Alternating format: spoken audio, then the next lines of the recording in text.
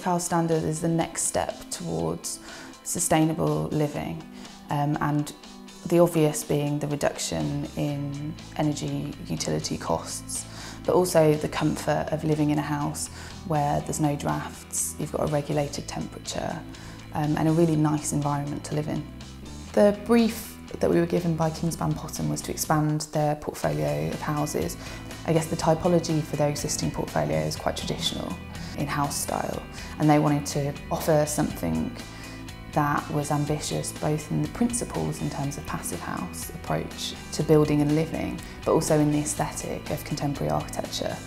I think because we wanted to be ambitious with the design in terms of, I guess, avoiding the boxy and boring was one of the things I think that was bashed around a lot at the beginning. That obviously led to exploring more complex routes and throwing up things that were really interesting to try and resolve. One of the main things being the building is quite deep in plan, and that's because we have a central courtyard. It effectively acts as a light well to the open living space on the ground floor. That doesn't always combine well with Passivhaus standards. That was one step a bit too far, trying to have an open garden in the centre of the house, with glazing around the internal walls of that.